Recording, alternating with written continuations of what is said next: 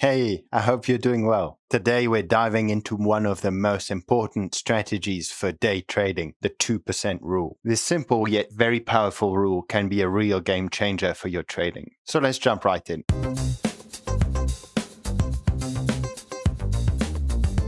The 2% rule is a key money management principle which states that you should never risk more than 2% of your trading capital on any single trade. Why? Because it helps manage your risk effectively. Let's take a simple example. Imagine you are trading with a $10,000 account. According to the 2% rule, the maximum amount you should risk on any trade is therefore $200. What this means is that if the trade goes against you, you're only losing a small portion of your account, the $200. In other words, the 2% rule keeps you in the game for longer and allows you to manage your risks smartly. Be aware that this doesn't mean you enter the trade with $200. No, this means you enter the trade with a position size such that you only risk losing at maximum $200. Computing the size of this position is quite simple if you follow these steps. First, you compute the risk amount. That's the amount of money you're willing to risk. In our example, that was the $200.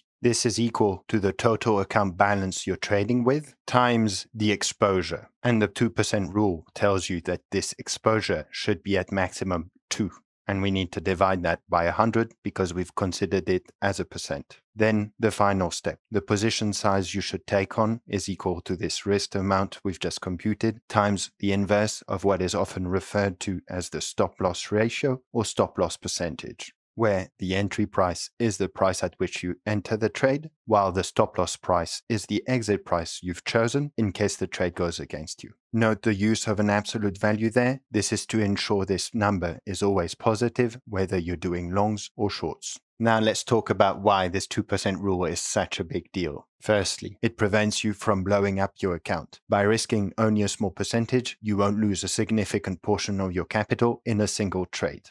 Secondly, it provides you with more trading opportunities. You can decide to risk smaller amounts per trade, and therefore you would be able to have several open trades at the same time. Lastly, and you can't imagine how crucial this is, it offers psychological comfort. Indeed, knowing that you're only risking a small portion of your account can make you a more disciplined and calm trader. And that's worth a lot. I will illustrate the benefits of this rule with a striking example on TradingView. But first, let's get our hands dirty. I want to give you a very simple Python code that does the calculation of the position size. And I will put it on our GitHub so you can access it for free, use it in your daily trading, your trading bots, whatever suits you best. You can see that this position size calculator function reproduces exactly the formula that we described before, and therefore as arguments it takes the account balance, the exposure, the entry price, and the stop loss price. So let's apply it straight away to this example here. The account we're trading with is worth 10,000 whatever currency you want, let's say dollars for this example. The exposure I've set to 2. The entry price of the asset I've decided to trade is $100, and the stop loss price that I chose is $90. If I run this cell with a little shift enter, we get a result that is $2,000. And this number indeed means that you should enter the trade with $2,000. Let's use this simple example to see the effects of the stop loss price. And typically you will realize that the tighter the stop loss price is, the larger the position size will be. If I crank this up by 5 and run it again, you can see that the position size has doubled. But if I decrease it to 80, for example, then the position size becomes only 1,000.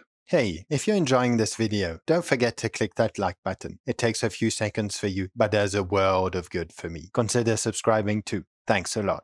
Okay, I think we've covered the background principles and the theory properly now. It's time I give you a real-life example on TradingView. We are looking at the BTC USDT pair on a daily chart for this example, and this is really a textbook strategy that I'm considering here with some Bollinger Bands. Typically, a trade is entered when the price breaks through one of the Bollinger Bands, and on top of that, I have a stop loss that I set as proportional to the ATR, and a take profit that I compute considering a risk-reward ratio here of 1 to 3. And I also consider an ultimate exit if neither the stop loss or the take profit is triggered, and that is the opposite crossing of the Bollinger Band. If you have questions about all of this, don't hesitate to ask me in the comments down below. Let's have a look at the backtest results. At a first glance, we can see that we have quite a nice green curve, and in the end of the backtest, we obtained an 80% profit. Okay, But if we look closer, you do see that this curve is very choppy and you typically have big jumps where you lose quite a lot of your profits in a short amount of time. And typically the number that we see here, the maximum drawdown, is very high, more than 56%. So in total, it looks like a profitable strategy. That's true. But actually, it would be very uncomfortable to trade. So let's now compare that with the exact same strategy, but now considering this position sizing computation. And as you can see in this example here, same strategy, but I've added this exposure that I'm setting to 2%. And if you're curious, let me just show you that here I did indeed add the computation in the entry. Now the quantity that I'm considering in this strategy entry, I have computed according to the correct formula. So let's have a look at the results now. Still a green curve, and we can see that the total profits decreased from 80% roughly to 50%. Okay, you might be thinking this guy has been chatting for 5 minutes about a magic rule that ends up ruining the total profits. But that's not how you should look at it. The key things to observe here are actually two things. The first is the behavior of this curve. You can now see that we don't have as much big choppy peaks, but what we get now is more of a curve that slowly cranks up in its profits. And the second key thing to see, which is completely related to that, is this number here. The maximum drawdown has now changed from more than 50% to now less than 10%. And as a result of this, we get this healthy growing curve. Why am I insisting on this healthy growing curve? If we go back to here, let's imagine how we would have lived through trading this strategy. At the beginning, there's a few trades that would have given us a loss, but okay, not such a big deal. We would have traded some loss, some wins, but we're still profitable with respect to the beginning. So we would have felt great. Imagine coming to here where we're almost at 4,000 USDT, so almost doing a ×4 on our investment. And within a few weeks, bam, we lose almost half of that. Can you imagine the psychology at this moment?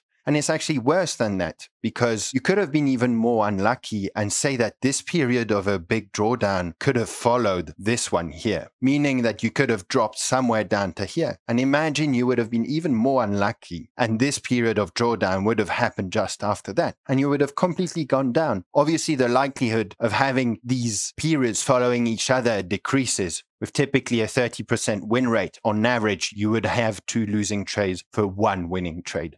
So this 56 maximum drawdown is way too high to have something comfortable and robust to trade with. And indeed, you can see that this strategy went really high and that's super great. But in the rest, say in the second part of the backtest, you can see that it slowly decreased in its profits to at the end finishing somewhere that you would have actually reached 5 years before maybe. But if you did follow this 2% rule, we see that the curve is completely different. It did crank up to here, and you can see that indeed, just like before, didn't really adapt to the new market conditions in the second half, but at least it safeguarded the profits that it kind of reached up to here. You see it just oscillated around this sort of maximum if you want. And you can see that because this maximum drawdown is now much smaller, the periods where there's those big decreases that we saw before are now much smaller indeed. In the end, this strategy is not that great. One can do much better than that, but it sure proves the benefits of the 2% rule. Please remember that this is not financial advice. This is just me sharing my personal experience. Please let me know in the comments down below if you already knew about this 2% rule and how you've been applying it so far. This was Robot Traders for you. All the best with your trading. Take care and see you soon.